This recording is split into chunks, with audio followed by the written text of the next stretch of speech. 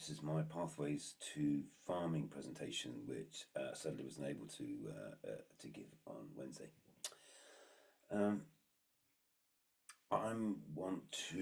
This is an invitation actually for participation, for collaboration, an invitation into what for me is a world of permaculture. Permaculture being the thing that makes sense the most to me in these rather interesting and troubled times that we live in.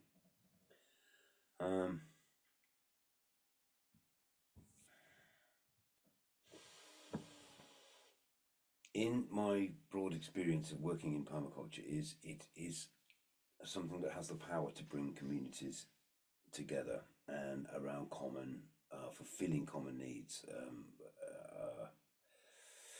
fulfilling mutual functions. A picture is of refugees from South Sudan in the north of Uganda with a permaculture training team. And, on the other side of the border, they're fighting wars. They're killing each other. And here in Uganda, they're realizing the power of collaboration. That was a very, very powerful experience for me. And I try and relate international work and the feeling of a sort of permaculture global with permaculture local. And this is me advertising involvement at Trevelack Farm, where I have a history of teaching permaculture courses and running all sorts of informal sessions and way of bringing people into regenerative farming and all of the sort of community benefits that come around permaculture. So you're all very welcome. Trevelack Farm is just outside of Oswestry in Powys, and actually it's just right on the Shropshire border, technically, but anyway, so I live in Powys.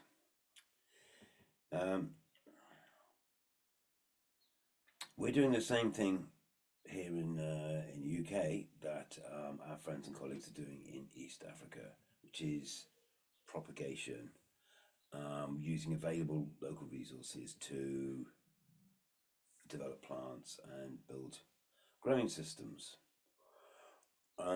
This is the Llanrydder allotments. That's the little polytunnel at Llanrydder Machynlleth allotments.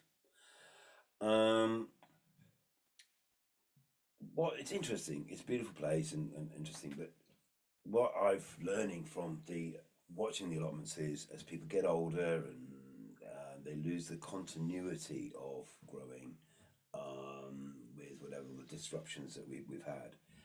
It becomes increasingly hard for people to stay on top of what they're doing. And myself and a couple of other local people started to think about trying to run the allotments more like a community garden. Obviously, people want to just have their own separate space and do their own thing. That's obviously perfect, that's ideal. But maybe there's a lot of scope actually for collaboration to make better use of the space, to produce more, and to be sort of coordinated and have a plan. So this is sort of first area of growing for my Pathways to Farming project is to really maximise the use of the allotment and to collaborate with other people there and to make best use of the facilities that we have. Whereas at Trevelack, which is a family-run stock farm. It's 100 acres. It's not huge. Used to be a dairy farm, and in the last sort of 10, 12, 13, 14 years even that we've been working there, we've seen it evolve and transition to very much being on the leading edge of being a regenerative farm. And from originally just doing a bit of teaching there and building relationships there, it's sort of become increasingly a focal point for my work, and I think this is something which is a wonderful, wonderful opportunity that I need to seize and make the most of. So meet the Trevelack gang. It's a stock farm. It used to be a dairy farm. They grow grass. They grow grass very well, and they do it in using regenerative grazing practices in many different ways, mob grazing and all sorts of interesting things going on there. They also keep pigs. Part of their mission statement at Trevlac is to grow the fodder for the animals on the farm. So over time, they've greatly reduced the stocking levels, but slowly eliminating the imports of food and energy to the farm. And this is a great thing to be part of. They're also interested in value addition, and they are turning their meat products into choice cuts and also into pies, pasties, and things like that. And they have an on-farm shop. So we have footfall, we have people coming there to purchase the products, and an opportunity to deepen and develop the relationship between the farm and its customers. They have great facilities. This is an oven for cooking pies. They also have a sort of public bar, lounge area, classrooms, and a wellness centre. So plenty of things that we can sort of link ourselves to. And here's our mandala garden, which I want to tell the story about a little bit as well. But we have 20 raised beds, each of 4 square meters. That's 80 square meters of raised beds at the farm. And we're building some sort of forest garden edges to it as well. And this is we're trying to see the allotment, which is where I live, within walking distance, half a mile from where I live. The allotment is where we're going to do the intensive growing and multiplying our plants. And then at the farm, we have the opportunity to do kind of main crop growing. So I wanted to produce things at a slightly bigger scale. And yeah, slowly, we're bringing the garden into production, and it's been a very, very interesting process.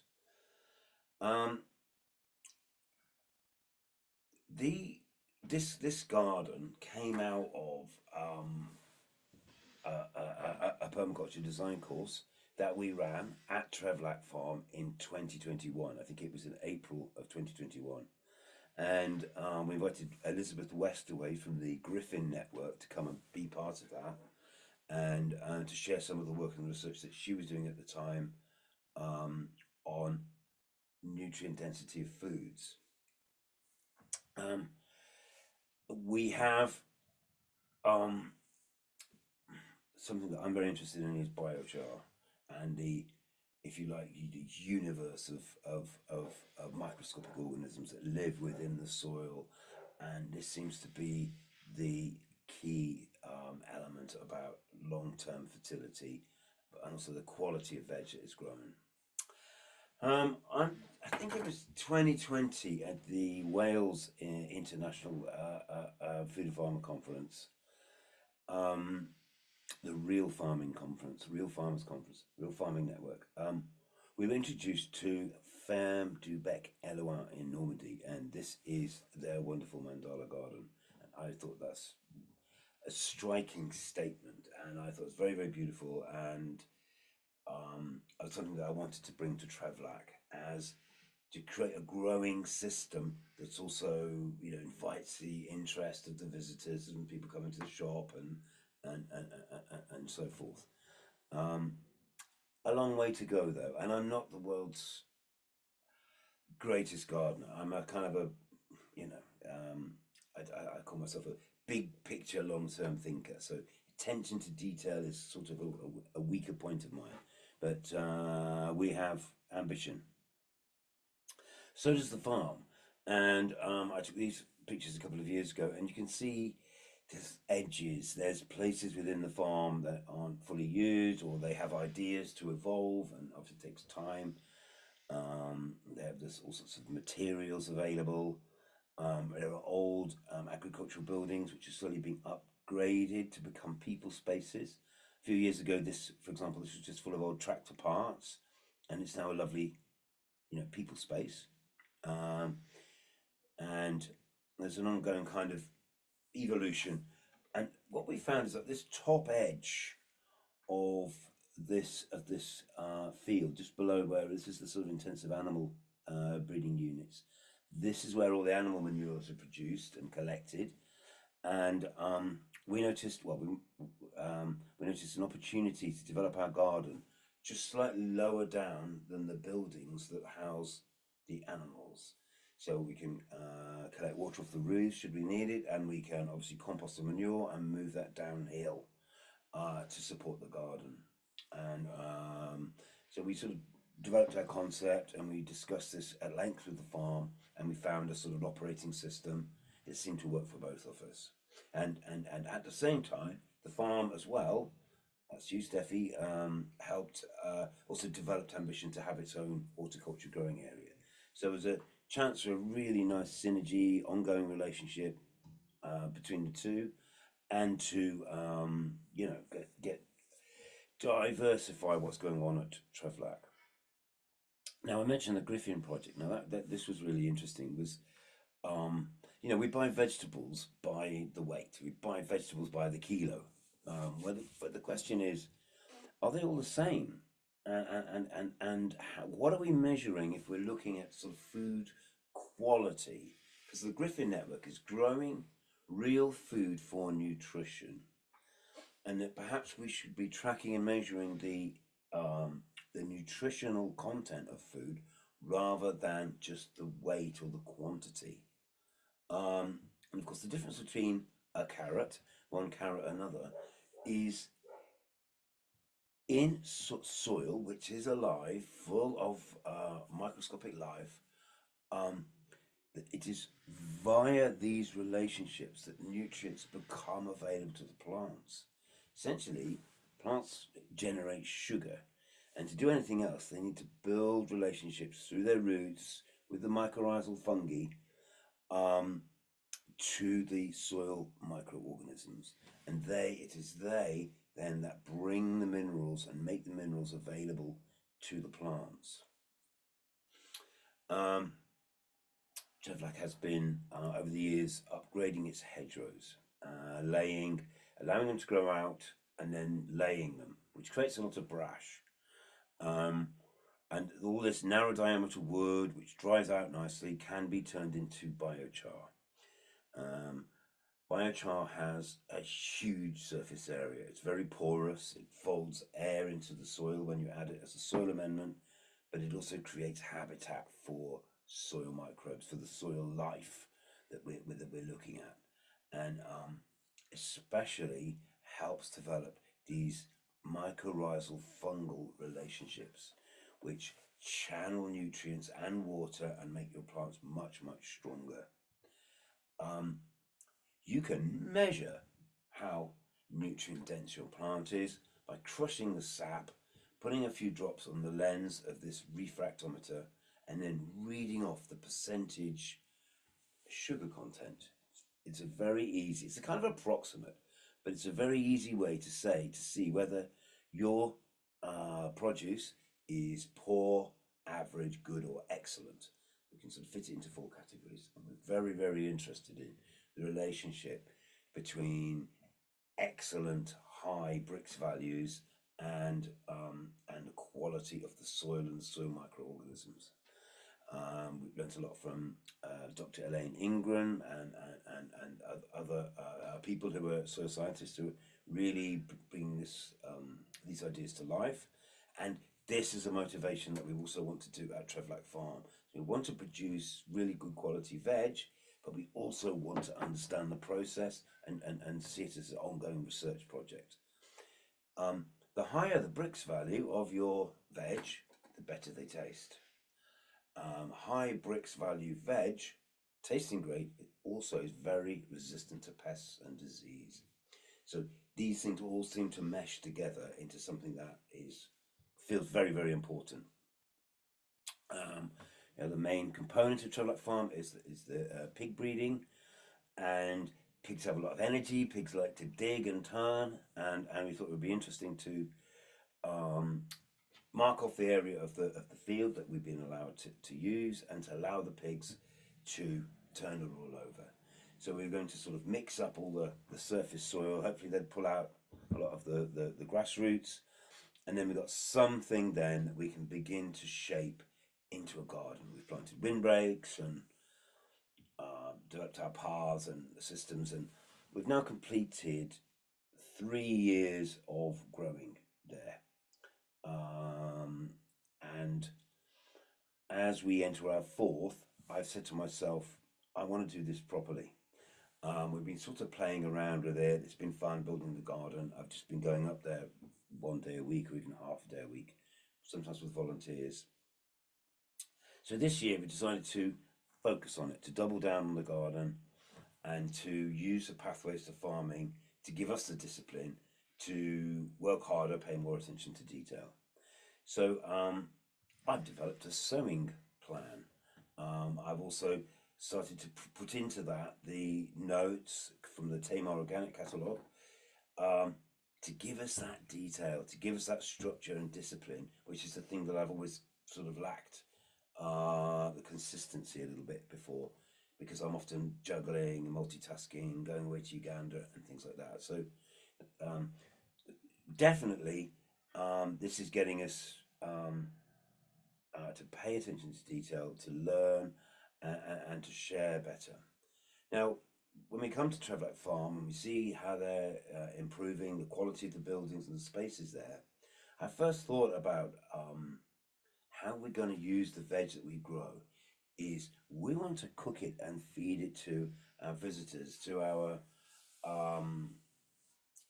students, participants, volunteers, and so I've tried to think about the branding, the marketing, the communications and side, which we've worked with on the course, and we came up with our brand name.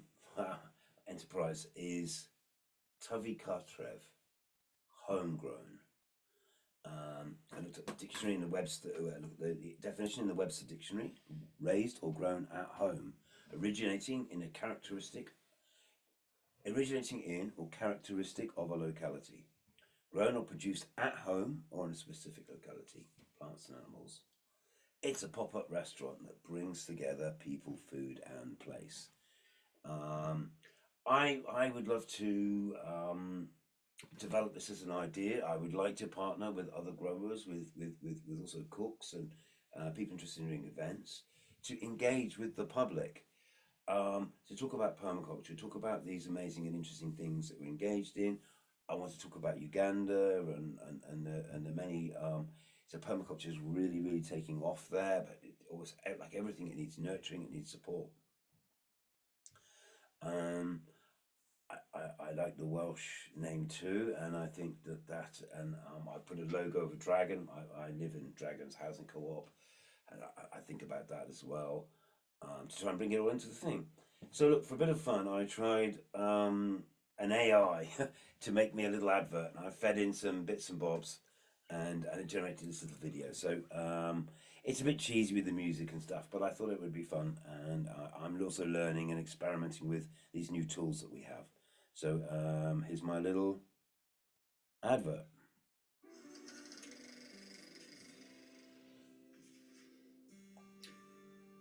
Homegrown is a new pop-up restaurant. You have to book in advance. We will serve you 3 courses of wonderful, locally grown food. And there are meat and vegetarian options.